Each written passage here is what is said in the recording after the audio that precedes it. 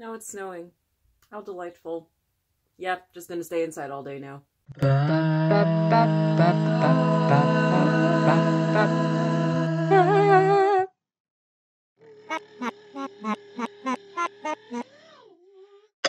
Hello, I am Chanel, also known as Piper Nell around most of the internet, and just quick intro, I'm taking apart sweaters to learn about how to design garments for reusability.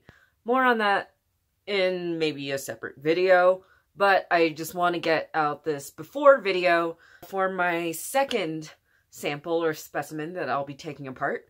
I'm trying to record before and after videos for each sweater to just kind of capture my thoughts on like first impressions of each garment, and then kind of a reflection on like what I learned during the process. So today we have my first commercially knit garment. So I have this Ann Taylor 100% cotton sweater. It's pretty cute. I mean, I like it. So I picked it because I was interested in the yarn. I personally would not wear this kind of sweater. If maybe, I like the boat neck, I like the ribbing.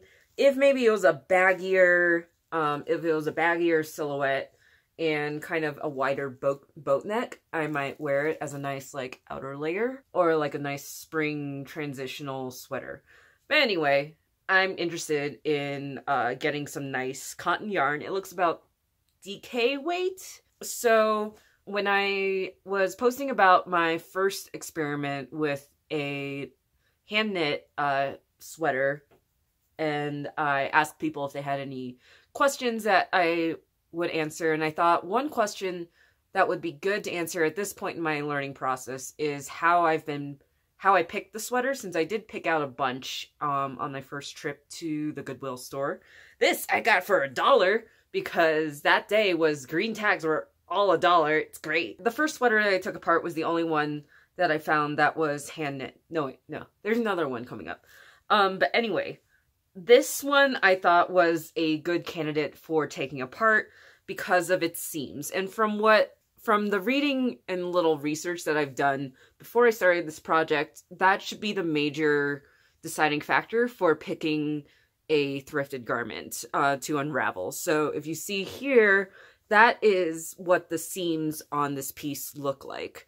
They look, if you've done mattress stitch before on a hand knit, it looks pretty similar to what that looks like. So that means that this piece was knit in pieces and then seamed. It was not knit as a large piece of, it was not cut from a large piece of knit fabric and then sewed or serged. So I have an example here of a knit top that I like wearing, but this is clearly serged. You can see that there's thread going on the edge of the seam. And I'm not a sewist, but I know that I have some limited experience with serging like hand woven pieces, and a serging machine will kind of slice your fabric as you seam it to give you that nice like won't fall apart edge. I don't know if this process is mechanized at all, but it does look like this yarn wasn't cut during the finishing process.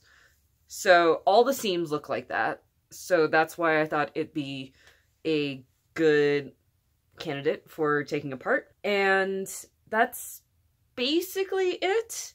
Again, I'm going to be doing some reverse engineering right from the beginning because I found that it does help the unraveling process to figure out where to start. You want to start at where you just want to reverse the order of how the sweater was created.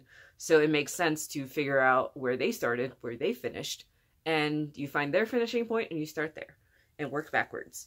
So with this piece, obviously it's seamed. I see that there are 4 pieces. There's the front and the back, and then a piece for each of the sleeves. The sleeves were also seamed, so there's the seam is on the underside of the arm.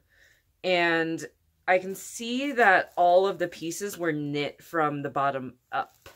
And that's where I've been getting, so the ribbing is really my major indication of which direction it was knit, because you see here, if you look at the bottom edge, the V's of the knits are vertical. And so that's how you can tell what direction the ribbing was knit in. If this was all stockinette, I don't really know how I would tell. I think I would have to look at a different detail, I guess.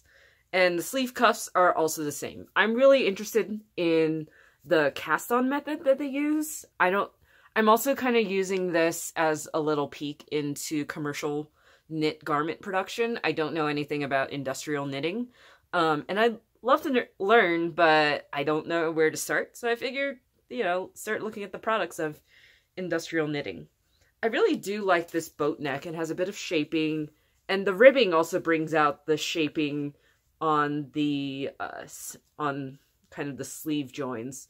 This is probably a set-in sleeve, giving you that nice fitted look. And I really wonder, what they used for the seaming thread versus the knitting yarn. And I think that's all I have for now on the construction. I'm imagining with commercially knit garments, the constructions aren't going to be as varied because the more automated and more commercialized your production gets, the more efficient it is to just stick to a few different techniques and a few standard constructions. But I could be wrong. So my game plan for this unraveling is to just try to unpick the seams. If I can't find the ends that they weave in, I don't know how they weave in ends in an industrial setting. But it's probably going to require me snipping some of the seams, and I'm just going to do my best to snip the yarn or thread that they used in the seam and not the yarn that went into knitting the piece. And I think that's it. So yeah, I'll be taking notes like I was last time in the Google Doc, which I'll link in the notes. And let's see how this goes.